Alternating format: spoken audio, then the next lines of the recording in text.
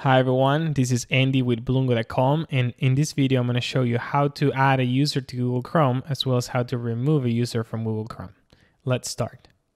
To add a user, click here on your profile picture and then click on Add. In this new window, you can name the user and select a profile picture. And you can select here if you want to create a desktop shortcut or not. Now let's click on Add. And that's it. The new user has been added.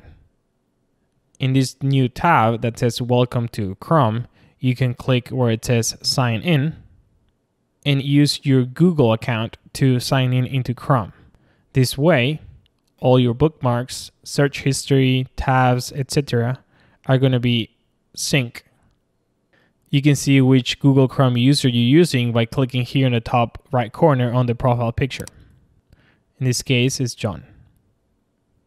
All right, let's close this window. And now let's remove a user.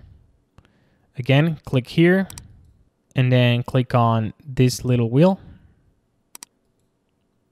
And now hover over the user you want to remove. Click here and then click on Remove this person. Finally, click on Remove this person. And the user has been removed. All right, I hope you guys enjoyed the video. Please let me know in the comments below if you have any questions. Thanks for watching.